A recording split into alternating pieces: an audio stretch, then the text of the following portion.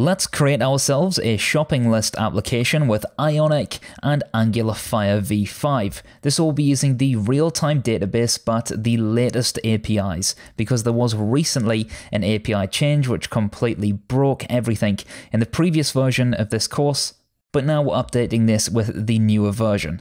So firstly, ensure that you have node.js installed, and after that, ensure that you have Ionic and Cordova installed by using npm install ionic cordova-g.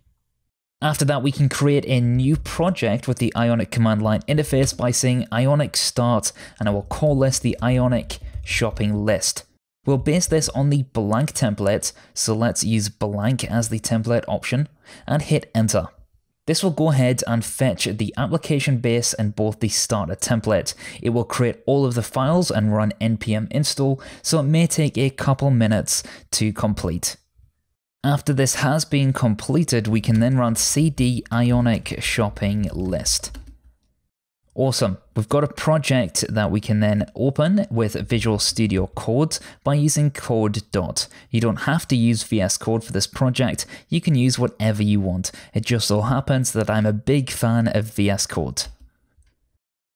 Now that we have this project open, we're going to make the home page lazy loaded in the next lecture.